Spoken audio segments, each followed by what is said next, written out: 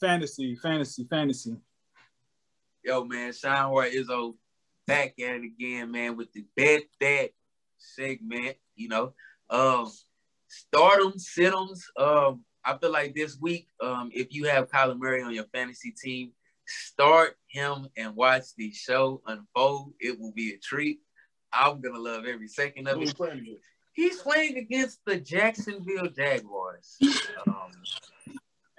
As you can see, the last few weeks, offenses has, kind of had their way.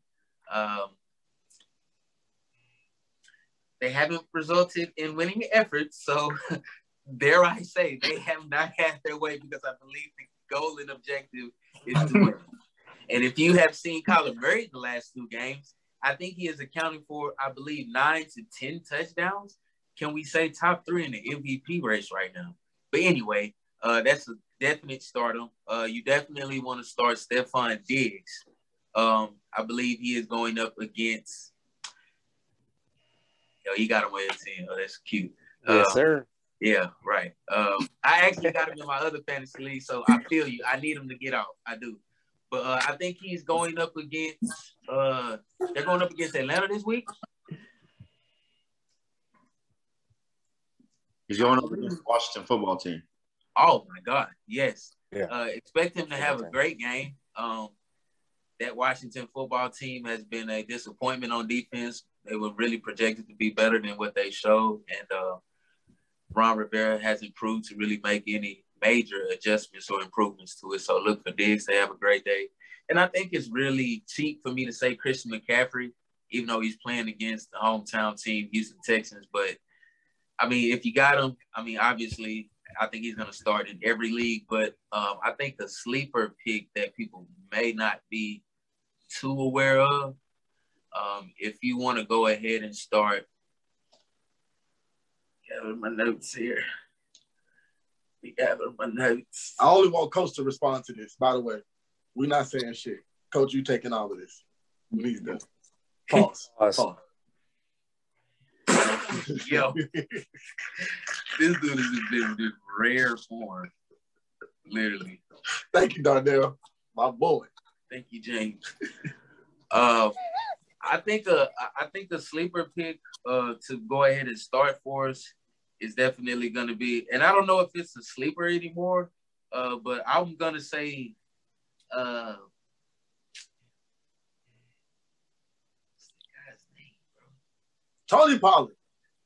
No. Sorry. Tony McLaughlin. Terry McLaughlin for the Washington Redskins. Though he's going up against the Buffalo defense. Terry McLaurin is his name. Terry McLaurin. I said McLaughlin. Where am I getting McLaughlin? McLovin. God damn it. McLaurin. But nah, look for him to have a huge game on the outside. Though I feel like Buffalo's defense, they'll probably double him. He's still going to get targeted anyway. I don't think Logan Thomas is going to be too much a factor. They're going to try to shut down the middle of the field. I'm looking for Terry McLaurin to have a good game. Sleeper pick. But I don't know if he's a sleeper anymore, man. He balled out his rookie year last year, so they really leaning on him in this abysmal Washington football team offense. So you got your starters, you got your sleepers. Hey, man, bet that. Caution. Presuming health, because I believe a pick I gave to my young brother on this podcast didn't pan out so well. The young man ended up getting injured. Elijah Mitchell take back with the fakeness. Yeah, man. I think Bruce said it best on Bruce Almighty, man. Sometimes that's how the cookie crumble, man. I should be good. Like you said, I got Kyler Murray as my quarterback. So he hadn't left my starting lineup since we started fantasy. Don't you know weigh in on this shit, man? They killing your team. I'll weigh on it indirectly when I talk about okay. something. Hey Isaac, I know it's not playing, but if there's like one player that you would like bench, there's like one player come off the top to your head, like to bench. If if I would have benched anybody this week, it probably would be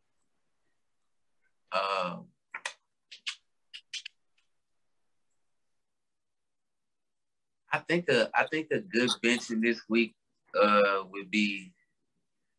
I'm gonna go to my team on my fantasy, man. I damn near should have benched the whole fucking team. Bench Josh Allen. Yeah, right. That guy. A guy who I thought was gonna get a lot of targets, kind of disappointed me this past week rather, and that was Antonio Brown. Probably want to bench him this upcoming week. I don't look for him to be a vocal point in the scheme this week, but the way Brady been switching it up, man, he could be, but it was a big hit or miss for him, to say the least. He wasn't really targeted that much in the game plan this past week against the Falcons, but I'll probably bench him for week 3 as well. Bro, don't you got Gronk? I do have Gronk. Yeah, no, start Gronk for the rest of the year. Gronk is definitely whoever you are. Oh yeah, I got Gronk. Whoever you are. He's been killing, but when Derrick Henry go for 50 fucking points, take Gronk out. I can't do nothing with that. The nigga scored 3 touchdowns and had like what, over 130 yards rushing. He went out, bro. Like, I know the other niggas good, bro. He producing right now. Yeah, Isaac had it quoted. Gronk will ball out. I guess you could probably pencil that in for the rest of the year. So that should say. Yeah, please. But yeah, man. Make sure y'all get in the comments or hit us up on social media if you take Sheinhardt Izzo's fantasy advice, and if you win, make sure you share a little of those proceeds with my guy. But yeah, with all of us, shit.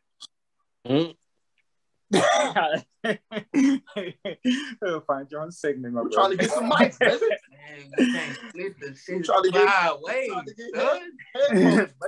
But now, speaking of betting though, so real quick, whoever that guy is who had made the 10-game parlay, bet $25, and he was going to clear over $700,000 if the Lions would have beat the Green Bay Packers. And obviously that did not happen. Yeah, man. It was only $25 though. Yeah. Right. Man, I'm sick about that every night of my life. Because it's like I needed one thing to change my family life. Right. Forever. That's what God brought me. Aaron Rodgers. That's the type of shit make you hate that team forever. Bro, forever.